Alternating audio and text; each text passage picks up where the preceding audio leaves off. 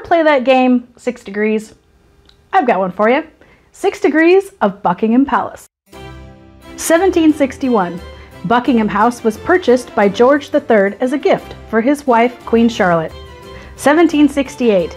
The city of Charlotte, North Carolina was founded, named for Queen Charlotte. May 31st, 1775.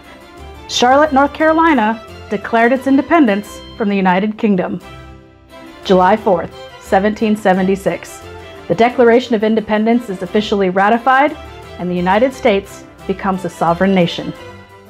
July 2012. The simple American arrives in Charlotte, North Carolina to follow her American dream. August 2023. That same simple American stands at the gate of Buckingham Palace, marking her American dream a reality.